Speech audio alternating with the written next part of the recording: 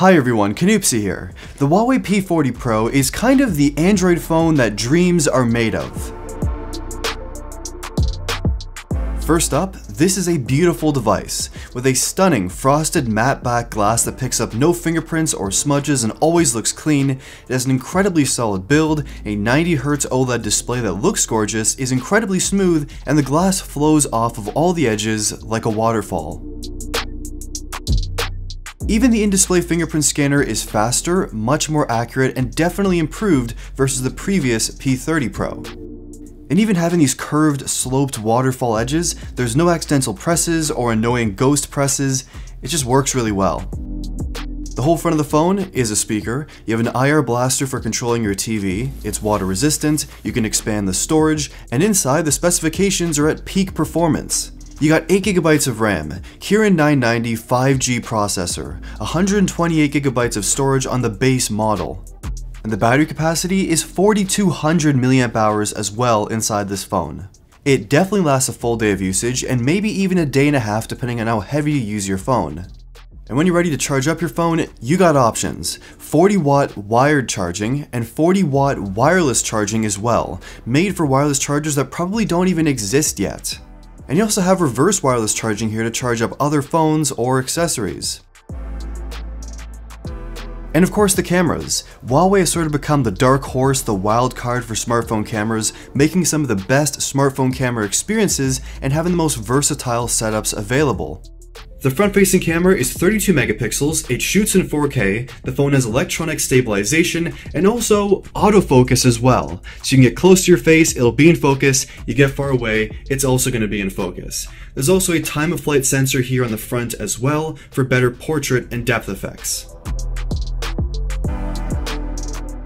And the rear camera situation is also amazing. 50 megapixel main camera with a huge sensor, 40 megapixel ultra-wide camera, 12 megapixel telephoto periscope camera, and a time of flight depth sensor. And the results of course speak for themselves. Photos are absolutely beautiful with great colors, contrast, and dynamic range.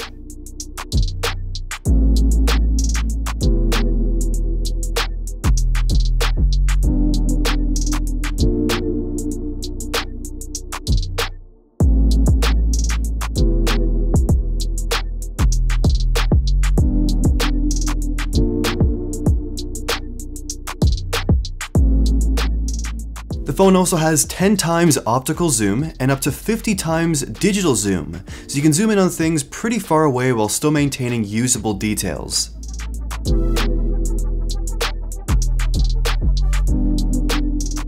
And at night, without the night mode and with the night mode, this phone absolutely kills it with low light shots. Night mode shots are available on all the cameras on this device, and in combination with the larger sensor, the phone definitely leads in many situations in night mode.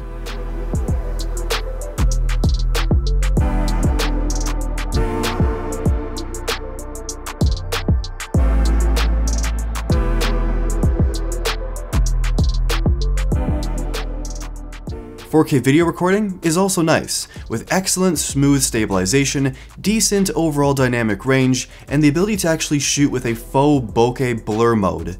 It's alright.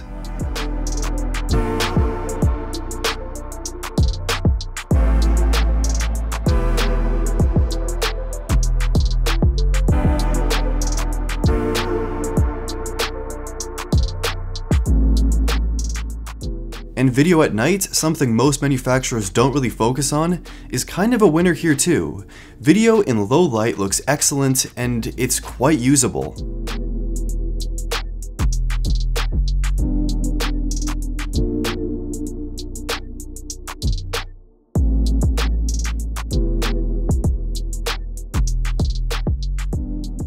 Even Huawei's software experience here with EMUI 10.1 is much improved from previous versions and is definitely a much better version of skinned Android.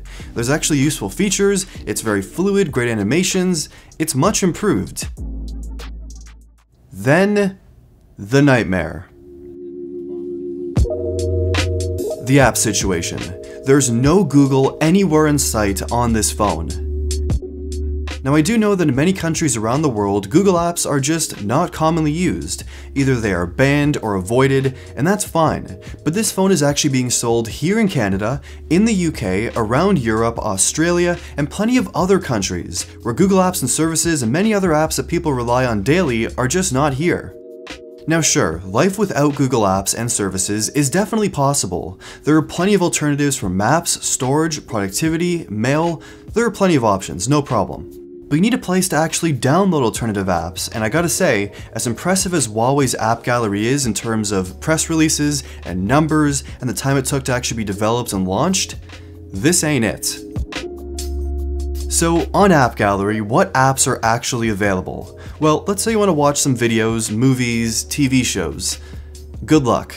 Let's say you want some social apps. Well, there aren't really too many. I hope TikTok's fun. Maps? There's no maps. Music? There's no music apps. Games? Yeah, there are some games thankfully, but not really too many. There are ways to get some unsupported apps though, of course. In some listings on the store, Huawei includes links to the web versions of apps which you can download and add to your home screen. And some of the links just don't work at all. But the most popular way of getting unsupported apps on this phone is downloading APKs, either just from Google or from an alternative store like Aptoide.